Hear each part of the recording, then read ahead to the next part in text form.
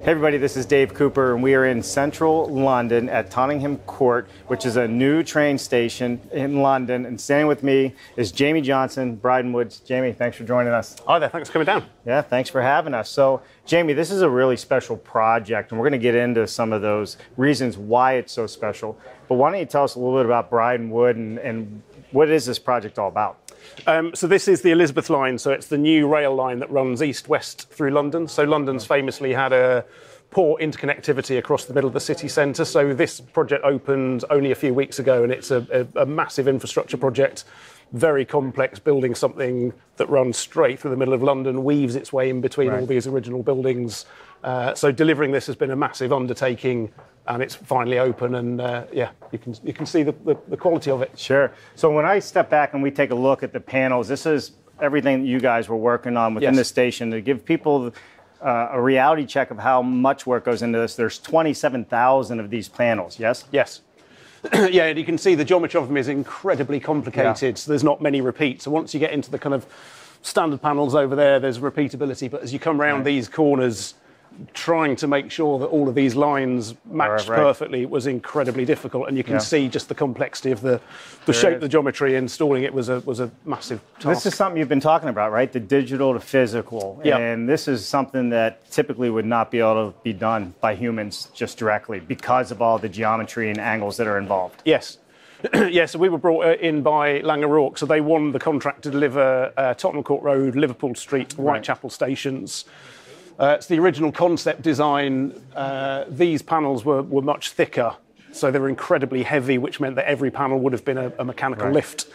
And then the supporting framework that sits behind it was also incredibly heavy. So every time you drill into the tunnel, that's an opportunity for tolerance issues, people working at height, all the rest of it. So we were brought in to see whether we could optimise the design, reduce the weight of all the components, and then work out if there was a better way that we could install the panels much quicker and faster. So that was some of the stuff that we then developed in the background. So behind this, there's this incredibly sort of complex support system that we helped develop, and then obviously develop the design of the panels themselves.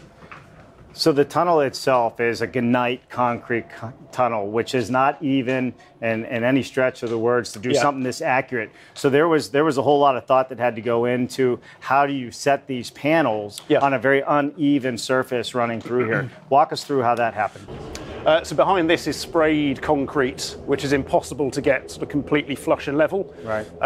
So one of the big challenges was how to install something this accurate against a background of sprayed concrete, which was all over the place. So one of the big things or steps forward we took was to say, well, if you put in a rail along the top and got that absolutely lined and leveled, so you know exactly where that rail is, you can fix the points on the floor, so you know where the bottom is. You've then got completely fixed locations, and now you can fix the ladder frame that sits behind that. All of those points are now completely where they're supposed to be, which means that the panels will now always fit. So one of the big steps forward was sort of redesigning all of the kind of supporting stuff to get back to zero tolerance. And you can see the kind of dimensional accuracy of these panels now. So to get that to work, we then were driving all of the processes downstream directly off our digital model.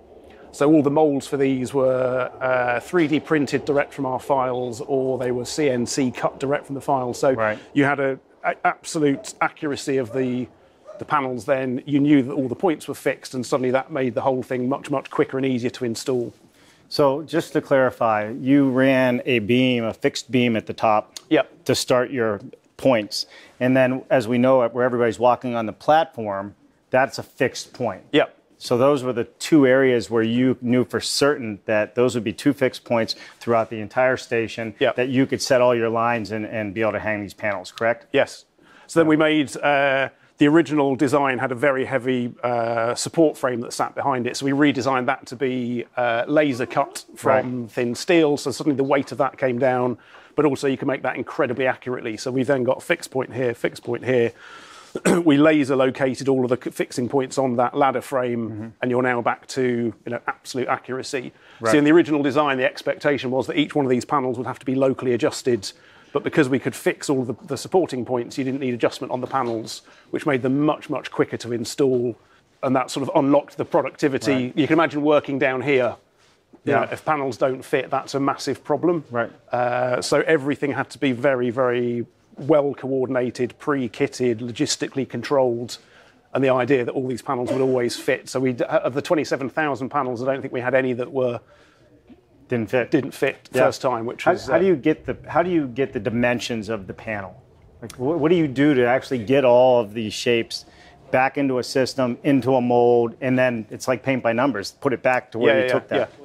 So we had, we actually had an incredibly sophisticated digital workflow. So we had an automated checking of the as-built tunnel compared to as designed. Yeah. So we knew where the tunnel was out of tolerance, and we could adjust our components locally to account for that. Once we then had the SolidWorks model with all that geometry, everything was then driven straight from that model. So all the numbering of the components, the design of the molds, the logistics, everything was driven completely off our SolidWorks model.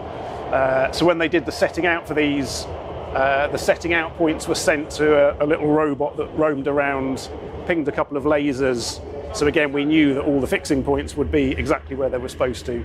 From where they go. And so these panels on the facade here, it's actually layered. There's a big panel underneath this as well, correct? What is the purpose of that? So behind that, so these ones, you can see how many panels come together at these points. So we actually designed a large piece of glass fibre reinforced concrete that sits behind this that creates that shape ready for these panels to sit on. So actually the support system looks as beautiful as these panels. Right. It was a shame we had to cover them up actually because they're these incredible sort of sculptural shapes.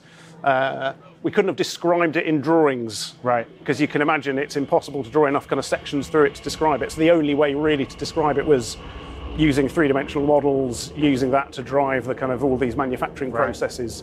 So you can imagine, I'm not sure how we would have done it without being able to do the digital to physical workflow. Yeah, digital to physical. Right, the digital to physical.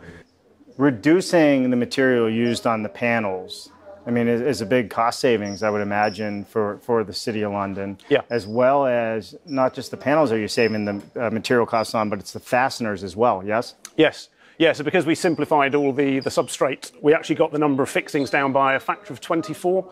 So that's obviously a massive productivity gain. It's a massive health and safety benefit. Yeah. We tuned the panel design. We actually did bomb blast testing to work out how thin we could make the panels while still meeting all the technical requirements. So in the original design, every one of these was a mechanical lift, and by the time we'd simplified it and optimized it, most of these then became manual lifts, which makes it much quicker to install on site. And obviously stripping out material means there's less cost, there's less carbon, and you can get obviously loads more panels for the same amount of material, which is a huge benefit. So basically, how many people would it take to put these panels in place?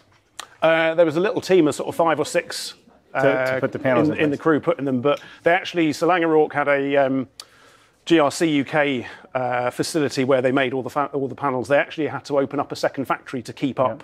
Because the install time was so quick because of all the pre-kitting logistics and everything. And the accuracy. The team was incredibly fast, because they weren't having to adjust every individual panel. Right. They were tearing through these things. So, you mentioned there's like 20-odd thousand of 27,000 of these panels.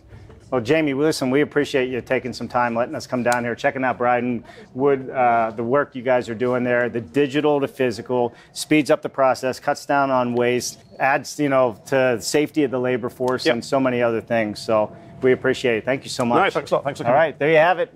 Tottenham Court, Central London. I'm Dave Cooper. Thanks for watching.